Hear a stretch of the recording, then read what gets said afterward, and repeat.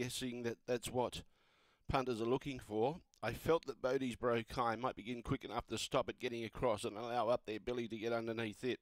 That's the way I've seen the race. We'll see what develops. Here's the green light. Set.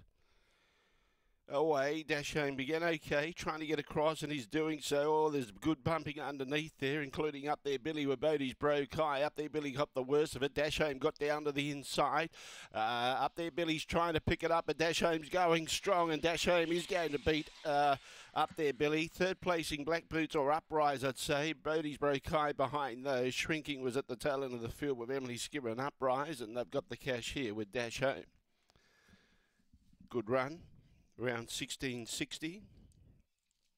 1660 the gallop.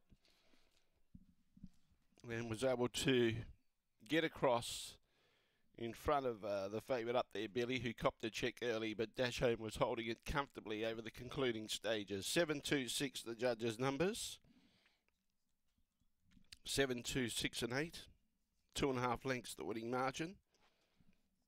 2 3/4 between second and third. 4:44 and 10:58 with the early splits. And the run home we'll get shortly. The run was 16:66. Has gone quicker than that Dash Home before. 2.5 by 2 3/4 the margin.